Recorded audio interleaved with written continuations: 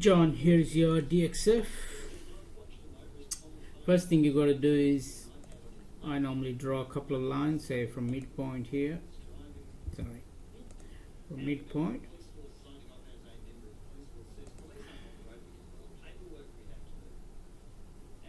midpoint there,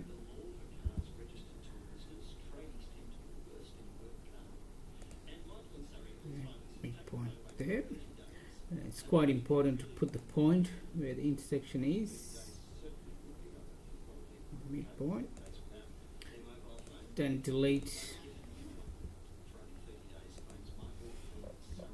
Once that's done, you go to punch tooling, pick the shape, then go to this button, make tools from drawing.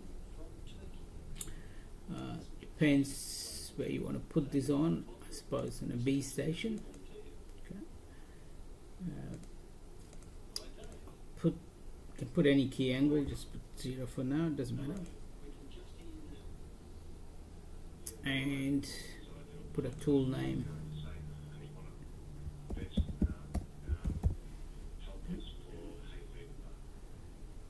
And just go import. Now if you look at the tool library now,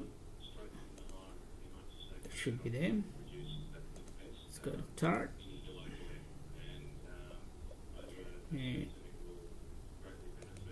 can go to test, just drag it on there.